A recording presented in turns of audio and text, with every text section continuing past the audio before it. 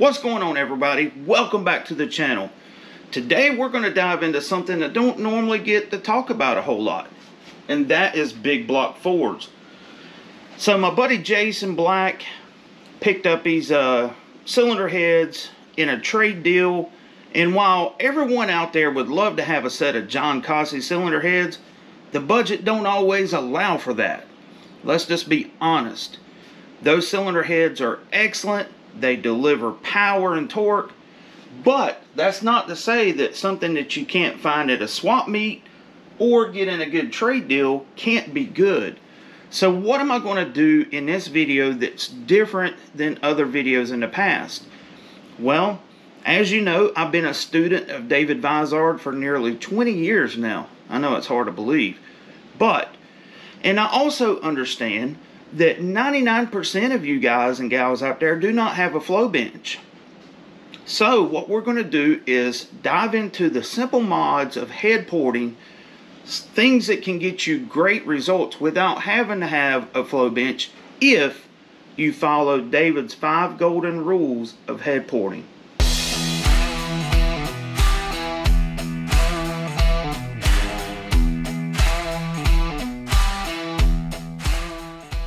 So what we're looking at here is a set of older Edelbrock Victor Jr.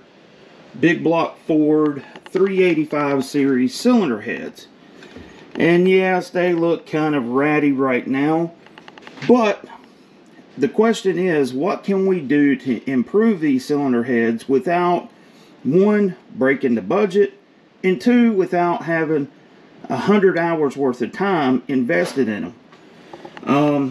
Just a quick glance, you see really big port volume. I haven't poured this cylinder head yet, and for those who's wanting to know, I think you can see that Victor Jr. 61, 66, and typical valve sizes, 2 119 intake valves, nothing extravagant, but as cast in my little bit of research that I have done on these cylinder heads is the fact that they flow close to 330 CFM. Now, like I said, I understand that you may not have a Flowbench, but the mods that we're going to dive into on these cylinder heads are going to be very basic. Basically what I would call a good bowl cleanup, and actually a lot of the porting is not in the port itself. It's going to be here in the chambers, de-shrouding and using David's techniques.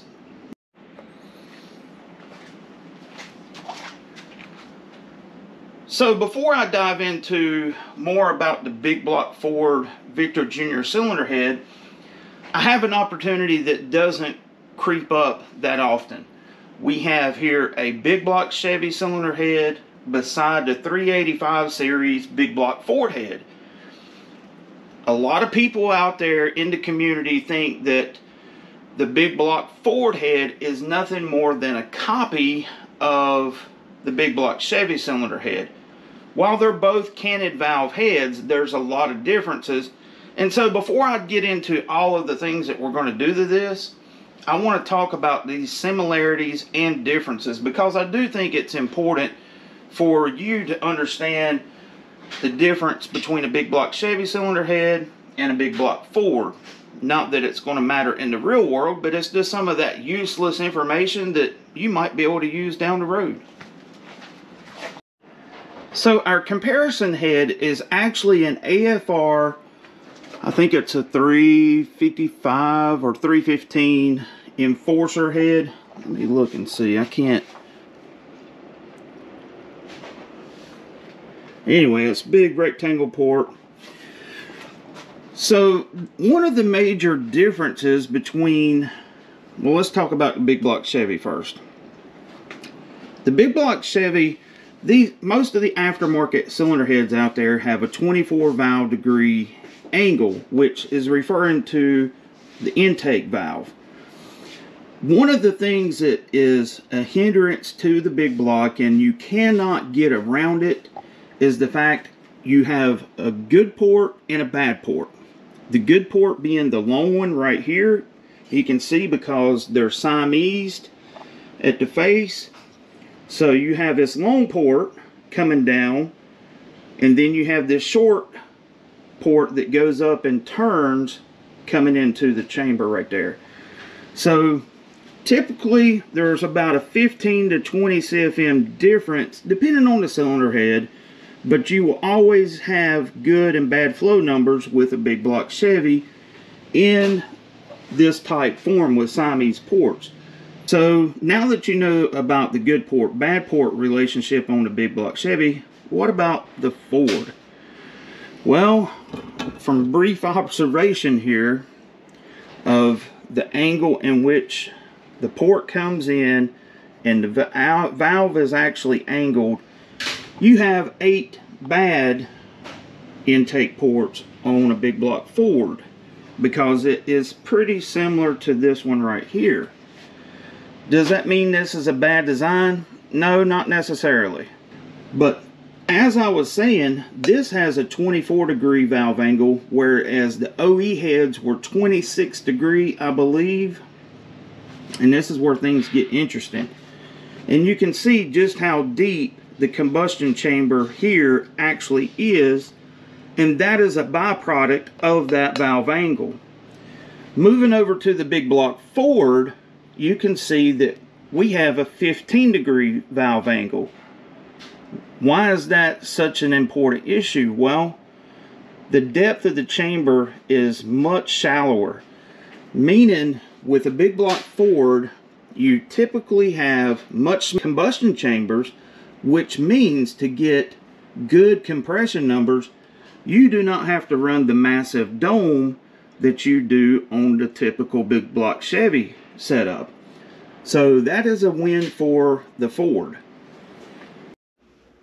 Okay, now that I actually have it in the porting bench itself, Davey and I took a quick look at the bowls here, and honestly, there isn't much to do there. I don't know if you can see it good, but one thing is notable is from as cast from Edelbrock, the bias is on the wrong side of the valve, meaning that there is more room on this side of the guide versus this side of the guide to the wall. Why that is important is you have to remember that air is very lazy and it's heavy. So air is going to be coming in at this angle, and we're going to try to make as much room as we possibly can on that side of the bowl itself, so that when the air comes in, it can make the turn and go into the combustion chamber as the valve opens. Why they did it this way, I really don't know, but hey, it is what it is.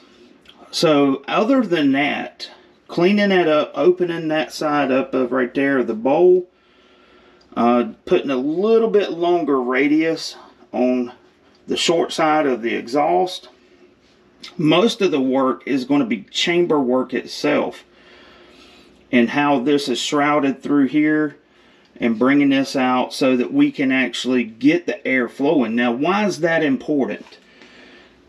David and myself believe that the sooner you get the column of air moving once the intake valve leaves its seat, the better chance you have of properly filling the cylinder with air. Now, if a lot of people don't care about low lift flow numbers, the problem with that is whatever you gain at the top end of the flow curve, you will never be able to overcome what you lost in the beginning half of the cycle, if that makes sense. So the goal here is, once that valve comes off the seat, is to move as much air as you possibly can, as quickly as you can, and come in here and have room for it to go. And if you want to learn more about that, you really need to have this book, okay? Because all of the details are laid out in this book from David. Straight from Amazon.com. Just put my name in. These aren't my glasses, by the way, they're the wife's. I couldn't find mine. Just put my name in, and you'll come up with all the books that I've written, or nearly all of them. But The 5 golden rules are what we're going to apply. Yes, they're actually in here. And what we've got here is something which has got a big shrouding problem, right? Valve shrouding. Mm-hmm. And this explains how valve shrouding can destroy the flow even if you do all the port work, right? It's a restriction that has to be removed, right? So you're going to show them the ball method, are you? That's right. Right, well, okay. And all the figures are in here as well. Really good stuff. I'm looking forward to doing this. This is going to be quite different from the normal Unity Motorsports Garage videos, but hopefully you will get something from it. So I hope you follow along on this video series. I'm not quite sure how I'm going to do it because there's a lot of information that I don't want to lose and not put it in the video, so it will probably be brought out over a couple different sections. I've even thought about trying to do it as a live stream as I'm doing it, and that way if people have questions I can try to answer them. Don't know how that would work out, but definitely a possibility. Let me know in the comments if you want to see me port these cylinder heads live or just in video form or whatever the case is. But either way, until next time, this is Andy from Unity Motorsports Garage. I will catch you later.